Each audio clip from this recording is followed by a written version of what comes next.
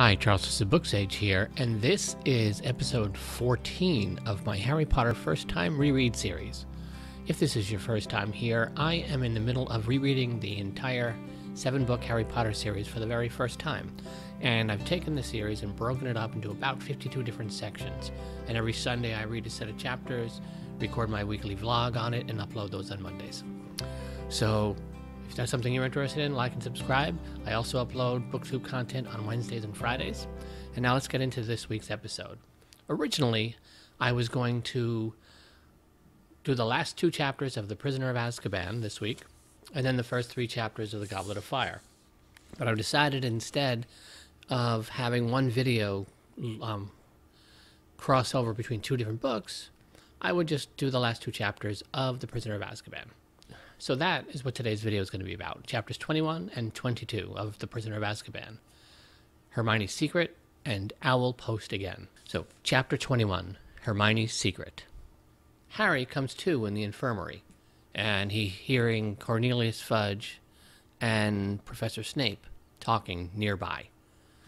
And you hear Snape telling Fudge how it was the students who attacked him, but they must have been under like a confundus charm under Sirius Black's control, and they didn't know what they were doing.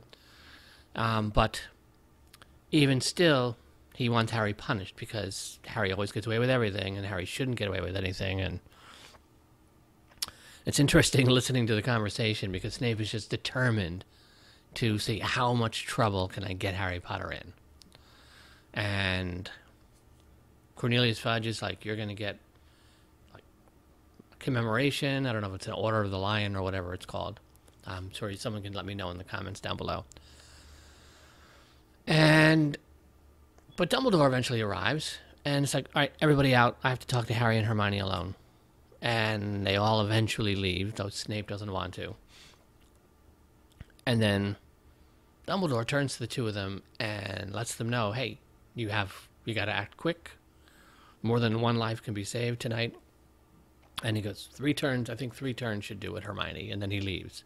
And he says, I'm going to lock you in. Then he leaves. And Harry has no idea what's going on.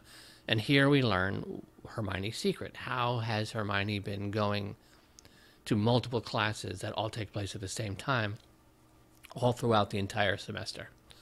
And then we discover she was given this little hourglass on a chain by Professor McGonagall. It's called a time turner. Each turn of it is an hour. You go back into the past. And it's really dangerous because time travel, you can really just mess everything up. You can end up killing yourself without even meaning to. But McGonagall had trusted Hermione with it, that she would use it only for school. But, of course, here's Dumbledore saying, you know, that thing you're not supposed to have, that you're not supposed to do that. Which is one of those interesting things about Dumbledore. And for the rest of the chapter, we get Hermione and Harry kind of retracing their steps from 3 hours earlier. They leap backwards in time to 3 hours prior, and they sort of follow themselves around while they go to Hagrid, and right before Buckbeak is to be executed, and they manage to sneak Buckbeak out of there. And their plan is they have to kind of hide in the Forbidden Forest or hide in the outskirts of the forest and wait a couple of hours until Sirius Black is in the tower in Hogwarts, while Harry and Hermione and Ron are all unconscious in the infirmary, to then fly up there and help Sirius Black escape. So it's a really interesting chapter here because it's basically told through the commentary of Harry and Hermione just kind of watching a replay of their day. And the movie does a really good job of this because this kind of scene just really works well in the visual medium of film. And you get to have fun with it and play around with it. And I didn't really think about it at the time of watching the movie, but there's very much kind of a Back to the Future feel here as well, particularly the second movie, where he goes back again and he's like running around in the past twice and trying not to get into his own way, even though he's there visiting the past two different times. So There's a kind of that vibe, which is really cool, and it's well done here. It's not easy to do in book form because it's sort of passively retelling what you've already read in real time just a few chapters ago. But Rowling does a really, really good job of it. And I do love how when we're getting closer and closer to when the Dementors attacked in the last chapter, and Harry's starting to convince himself that it was his own father that he saw. And if Peter Pettigrew could really be alive, maybe his father could really be alive. And they managed, though, to get back to Hagrid's with Buckbeak. Everyone's up at the castle at this point. They watch everything go down between them running to the tree and coming back, and Lupin transforming into the werewolf and all that stuff. But Harry leaves Hermione with Buckbeak, and he just wants to go out because he's like, someone has to keep watch so we know when it's time to go rescue Sirius from the tower. And then he's determined, however, to go and see his father because he's convinced his father was the one who called the Patronus, and he's going to go and watch. He can't help himself. And as he's watching, he finally hits him that it wasn't his father who called the Patronus, it was him. And because he realized he was the one who called the Patronus, he was able to do it. And he calls up, and it turns out to be a stag. And he kind of realizes that has some prongs from the Moony, Wormtongue, Padfoot, and Prongs map. That Prongs must be his father. So it's somehow connected to his father. And they manage to, at this point, take Buckbeak, fly up to the tower, and they rescue Sirius Black. And Sirius Black and Buckbeak fly off. And that's pretty much how the chapter ends. It's really quick because it's mostly retelling and rewatching what you just read in the previous couple of chapters from an observer's point of view. And just the weirdness of it from the two of them, of how strange it is to watch yourself do things. And I do like how the movie handled it by those little kind of moments where, I think it's Hermione throws a little stone to distract somebody or distract themselves. And which doesn't take place in the book. The movie kind of layered and a few extra things in, but taking advantage of the visual medium of film, they're able to do that. That really didn't work in the book as much. So it's just pretty much them trying to stay out of the way as much as possible and not have any interaction of any kind.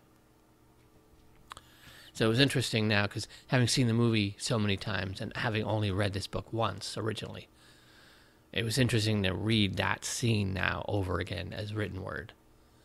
And so it was a very different experience than what I'm so used to in the film. But again, it's a pretty straightforward chapter. Nice reveal with the time turner from Hermione. And just, of course, that Dumbledore, another indication that Dumbledore is kind of a bit more aware than what he may let on about things. And I imagine it wouldn't be surprising that McGonagall would just kind of let the headmaster know that, hey, I gave Hermione a time turner. So, because I imagine Dumbledore would have noticed, hey, Hermione's taking 20 classes.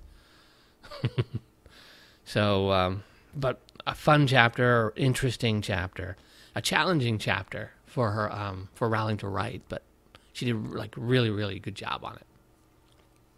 But again, pretty straightforward. And then we get to the last chapter.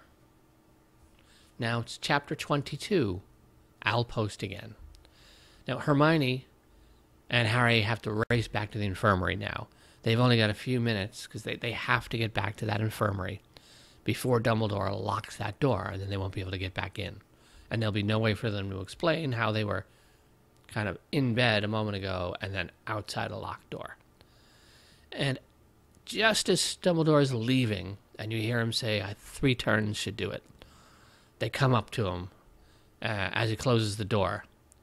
And to kind of let him know that they were successful. And he's really happy about it. And he's like, waits a moment. It's like, yeah, I think you're gone now. You've time turned. And then he lets them in and then locks them in. And they sneak back into bed. And Madame Pomfrey's in her office still. And she comes out, and then you hear this, like, scream. And it's Snape, because they've discovered that Black is gone.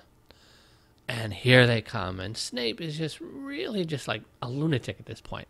He bursts into the infirmary. He's accusing Harry Potter of being behind this, which, of course, Harry actually is. And Fudge looking at Snape like you're out of your mind. What's wrong with you? Well, like, what is wrong with you? And Fudge, you can see, is really disturbed by how just kind of psychotic Snape is in this scene. And Dumbledore is just kind of behind them, just kind of having a laugh about it. Kind of enjoying Snape doing this to himself in a way. And that's been a bit of a pattern in this book with Snape. It's because Snape has had to, like, directly confront his own trauma from his time as a student in Hogwarts by having Lupin there and Sirius Black on the loose. You see, it's almost like post-traumatic stress of Snape all just kind of coming to the surface. And he doesn't know how to handle it. He doesn't seem to be equipped to handle it. Because it seems like all these years he's just really just bottled this up and kept it inside of himself. Which is probably partly to do with why he can be such a miserable bastard in many ways. Because he holds on to this pain and doesn't let it go. And maybe doesn't know how to let it go. Maybe doesn't want to let it go. I don't know. But it ends up putting him in this situation here where he's forced to confront it and doesn't really know how. And takes it out, unfortunately, on Harry and really Hermione a lot earlier in the book. But just, it's a really interesting look psychologically at Snape and who he is as a person. And how damaged he is as a person. And then if you take all the other pressure he's on that you know about if you're doing a reread of the position kind of Dumbledore's put him in, that begins to also grow and grow and grow on him as the story goes. But it's really an interesting... Snape is really interesting in this. He's a total bastard in this book, but he's not a bastard because he's just a villain. There's a lot of, like I said, young trauma that he just has really never dealt with that is kind of really eating away at him. So really, really interesting. And again, I like looking at parallels between Snape and Draco Malfoy. And because Draco is in a different position than Snape, because Draco is a powerful family, and he's got the name recognition, the prestige. But you also have this animosity, where he's this like singular person, faced with the animosity of Harry Potter and his group of friends, like Snape was faced with James Potter and his group of friends, even though Snape's position and Draco's are very different. But I still see some of the parallels and similarities there of Draco is going down a similar road in this generation here, which is really interesting too, because we'll see the direction that Draco is pulled in by his own family and his name and all those things. And I wonder, like, what is Draco 20, 30 years later? I mean, we see the little glimpse of him at the epilogue in Book 7, but how much of the trauma of everything Draco goes through in this whole series is going to come out later on in his life? We'll probably never get to see that, but it's just something to kind of think about, looking at what it's done to Snape here in this book, because we really see him starting to crack in places because of it. Just kind of my thoughts on it. I mean, it's easy to just hate Snape if you just look at him as a like one or two dimensional character, but he is really an intricate and many layered and character here, because again, it's not just that he's a bad guy, he's a villain, or he's just an asshole. That there is actual trauma underneath all this that kind of feeds this. Doesn't necessarily excuse his behavior, but it does help inform it. And I think it's been a really, really interesting read. I have absolutely loved this third book. It was my favorite of the series the first time around. And it's firmly planted it back at the top, at least as far as these first 3 books go. And it's interesting here, and one of the reasons why I decided to not immediately dive into the first 3 chapters of Goblet of Fire in this video is I just want to kind of look back at the first 3 books. I look at the first 3 books as the sort of Act 1 of the whole Harry Potter series. And that act has now come to a close here. And looking at how things were at the beginning of the Sorcerer's Stone and how they are now at the end of the Prisoner of Azkaban, there's a really different dynamic in play now, particularly in Harry's life. Yes, he still has to go back to the Dursleys, but Sirius Black is there, and it's his godfather, so there is that other... There's more to Harry's life now, outside of Hogwarts, than just the Dursleys. And even though circumstances are such that Black has to be in hiding and he's on the run and all those things, it still really just kind of shifts the whole playing field for Harry mentally in terms of what his own life is like, that he's not alone anymore. Even though, the Dursleys are family, but he doesn't really, you kind of see that he doesn't really even feel them, that they're family. And they do really nothing to make him feel like family either, even though they are. At least his aunt is a blood relative. But knowing Sirius Black is there and out there now and innocent and is his godfather, it really is a whole new layer to Harry's life and Harry's mentality. And this has been a nice, really interesting journey through these first 3 books. There's a lot more in this. And this is why, for me, why it was my favorite book the first time around.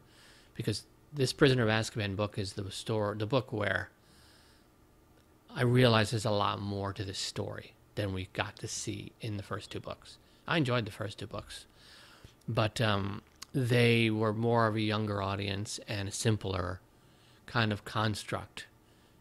But in this book, she took things up a notch. Rowling really added a whole new dimension to this Harry Potter world. We begin to really see the dark sides of it, the dangers of it. And again, this was such a deeply personal experience for Harry. Unlike the first 2, it's all new, it's all wizarding, wondrous stuff, even as dangerous as it got. This one is extremely visceral and personal for him. And it's been cathartic in a certain way for him to go through the journey that he goes through in this book. And again, for me, it's really where the story takes off. And it is a great ending to that first act of this story. And I'm really, really looking forward to Goblet of Fire. I remember absolutely loving the whole opening set of chapters where he goes to the Weasleys and then they go off to the Quidditch World Cup. I'm really looking forward to reading that again. That was a lot of fun from what I remember reading it the first time. I really enjoyed that opening because it was more than just your typical, oh yeah, crappy Dursleys for a chapter, and then, okay, it's on to the train. Just each of these books we get to see a little bit more and more and more of the world, even before Harry gets to school. And I'm looking forward to that. But I want to hear your thoughts on The Prisoner of Azkaban. Where does it rank for you in the 7-book series? And do you remember at all the first time you reread it? And what your thoughts were on a reread? And yeah, I just want to hear kind of what your thoughts are in this book. And I'm repeating myself now, so I'm just going to wrap this up. I will see you next week for episode 15. It's going to be at least the first 3 chapters of the Goblet of Fire. I have to kind of go back through my schedule and tweak a little bit to see what chapters are going to be, how they're going to break down for the rest of the series, since I'm not doing those 3 chapters tonight. But This has been an absolute wonderful, wonderful reading experience to reread this book for the very first time. And I am going to sign off here. I am Charles, the SirBookSage. Happy reading.